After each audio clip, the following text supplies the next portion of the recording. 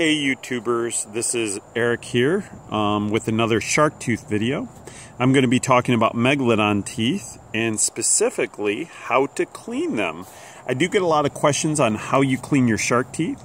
This is an example of a really nice Megalodon tooth recovered in Venice, Florida, but a lot of times they don't look like this. Some people, and this is more of kind of like a natural state that you might see the tooth in. They kind of camouflage in with all the shell and everything like that. A lot of people use vinegar and different methods, but I'm going to show you the mechanical way. This is the way that I like to clean it. I'll use different tools like this right here. This is a Dremel tool with just a little wire brush on it. The wire brush, you can get a pair of those from Walmart for under $5. And I might also use a pick tool to kind of clean the teeth. Now, if you're in the Carolinas, sometimes the Carolina teeth are a little not as pristine. Sometimes you can get some really nice ones, sometimes not so much. But let's get at it. So what I'm going to do is I'm going to take this tooth and just kind of work at it a little bit. And just literally a little bit of work on those barnacles that are attached to it.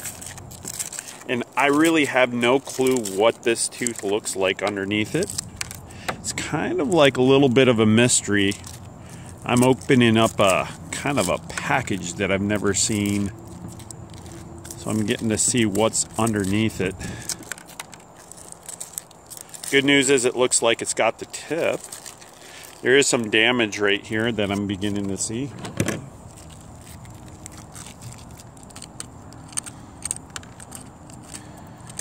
Now, as long as you don't gouge into it, you can use the pick tool. As long as you're not digging into it.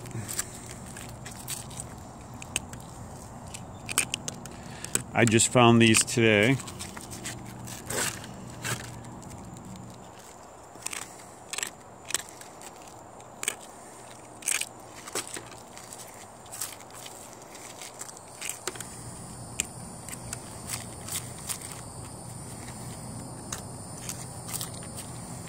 A little bit of enamel damage right there. Overall, it's not going so bad.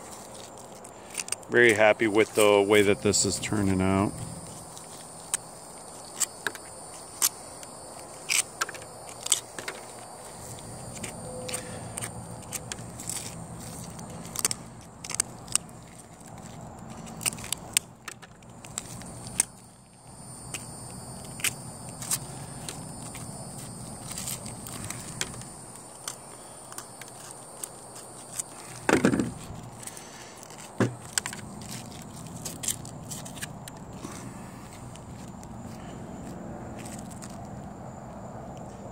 And as you can see, a little bit of enamel damage on the front. You can see some lines running like that.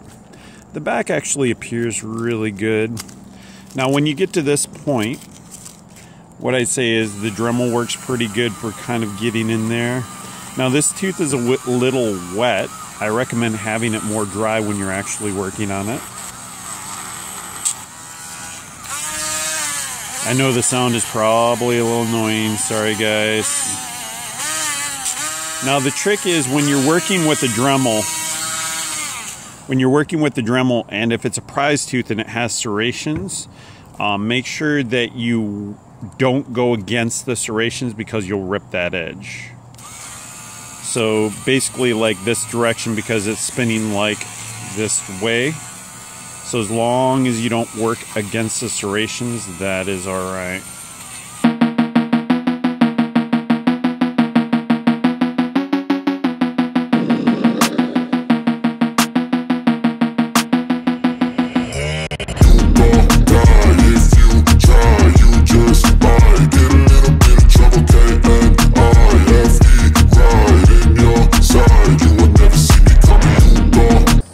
Dried off a little bit so the barnacles come off a little easier.